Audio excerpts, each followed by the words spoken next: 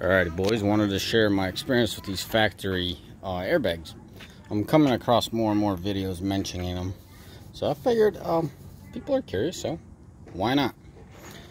I need to underline something. I only own one truck with a factory setup, which is this one, and then I own, I don't know, probably about 12 pickups with Firestone setups. Those are aftermarket setups, and they're just bare bones Firestone setups. So with this, what the kit offers, and that's the only way I buy them, is a couple airbags and a little bit of plastic piping. That's all it is. You call it plastic hosing, piping, whatever. So the airbag, that's all the air reservoir there is. Shoot, let me fix this thing. So when I pump up the air, it goes, I'm talking about the aftermarket one, it goes right into the airbags, and that's all you get. You could buy a kit that you could adjust an auto leveling system. Has a little air reservoir at the tank, and it's pretty cool.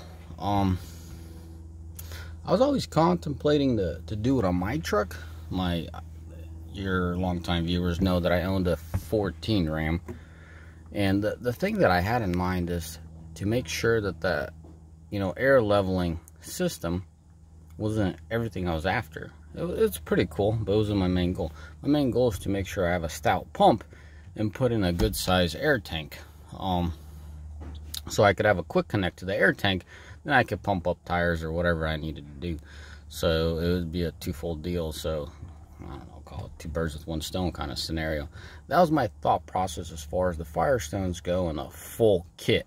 Now back to the video as far as a factory versus aftermarket. I've done some research on the factory, not off internet, not off hearsay, but people I know and people we service, and I've talked to them about their factory setups.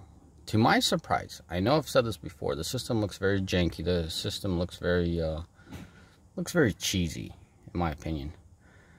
Before, I've said that I would not buy another truck equipped with factory suspension, but after my research with talking to people, owners that have owned it, to my surprise, no one has complained about the system, which I find very interesting. And the highest mileage one was like 283. There's an individual that has 283,000 miles on his truck, and then all he does is tows as well. So the system gets used. It gets used fairly well, and he had nothing but good things to say. So for you guys wanting to do the whole comparison and curiosity thing, like, hey, should I do this? Should I not do it? When you're ordering your truck, at this point, today's day, what is it, September of 19, I would order it with factory setup. I hated it when I was going through the process of lifting the truck. I was going to talk about this in the video, but I might as well give you the whole experience here. So my biggest issue is when you go factory airbags, you have a little issue with the bags right here. But all I had to do is buy a 2-inch puck, and I'm super happy with it. As far as the back end, I would not do it any other way. As far as the front end, now that we're talking about lifts, I have a spacer, which it's a very efficient way to lift your truck, but still, this is not the way I would want to do it on the long run. This was more of a test.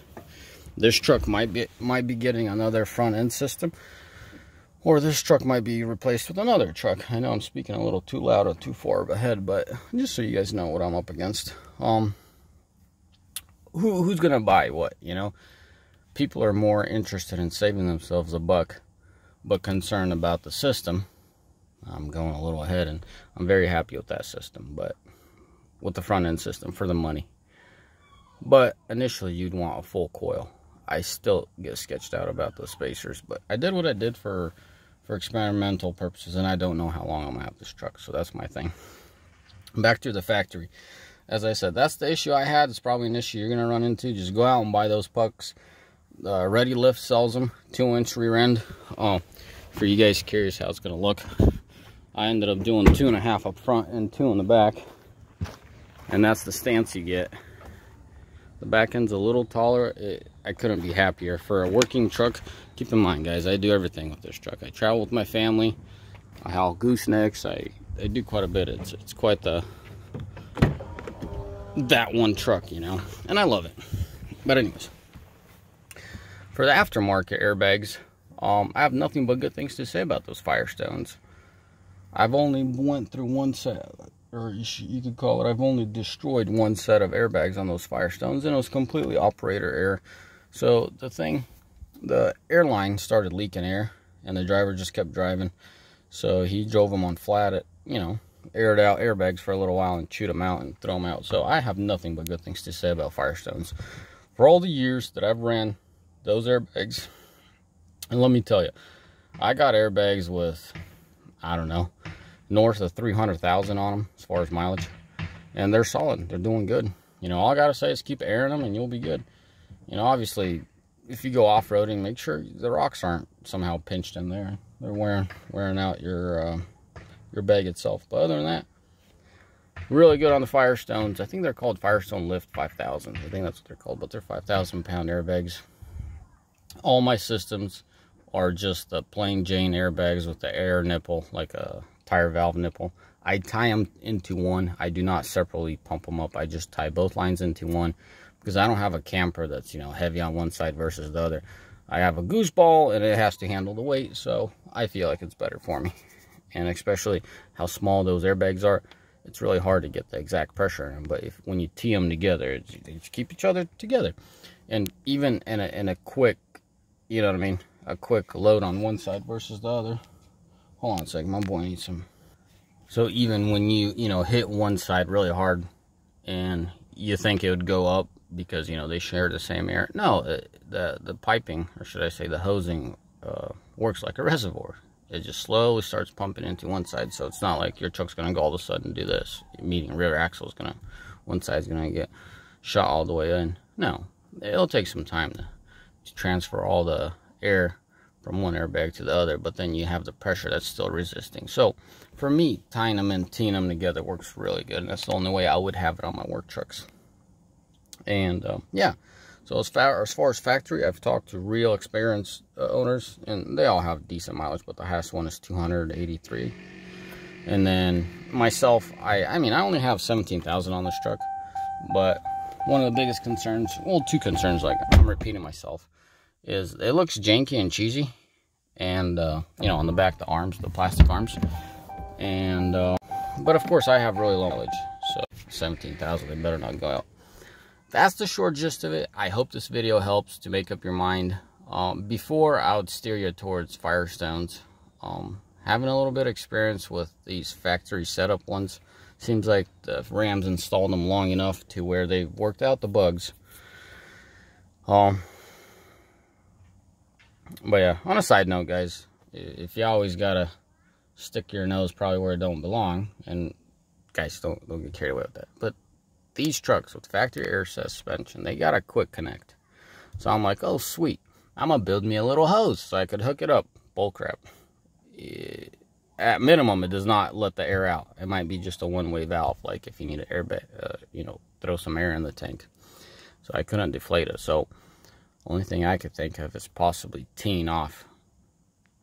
I don't know, I'll find a way to get to access that air, but I'm afraid there's a lot of like air dryer balls in there, like these white balls that absorb all the moisture. So hopefully I don't grenade anything, but if you want to do that quick connect, that ain't gonna work. You gotta come up with something on your own. At least that's what I learned. With time, I'll at some point get bored and look into it and take it apart, and I'll keep you all posted how that goes. If you could hook a tie into the factory air tank, and let me show you what I'm talking about. Remember, like earlier in this video, I was showing you. Hold on a second, my girl's looking for me. Yes, Rachel. Earlier in this video, I told you I run the regular Firestones, but if I were to do an auto leveling, it would mostly be because of the tank. So see, I'm right between the wheels, right here. Shoot, where did this thing go? I thought the air tank was right. Oh, it's right there. So that's your suspension arm. So this tank right here, just follow me, guys.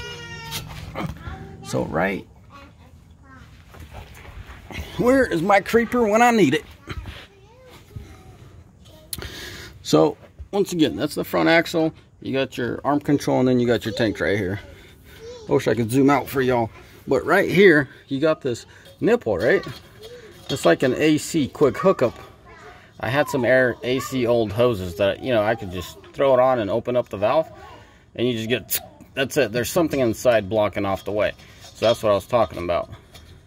I'd really like to somehow manage to get a bigger tank in here if I could, and, you know, put in a quick connect so I could air up my tires or whatever. But once again, I don't know how stout the air pump is on these things. So that's me, man. Always thinking of ways to mess with the systems that are already there. But all right, I think I've shared everything I had to share with y'all. And as one working this truck, you know, I think I shared some ideas that I personally have, and I'm gonna go through and try to still make it work. All right, boys. As always, may the Lord bless you. May y'all have a mighty fine day, and ciao, bye.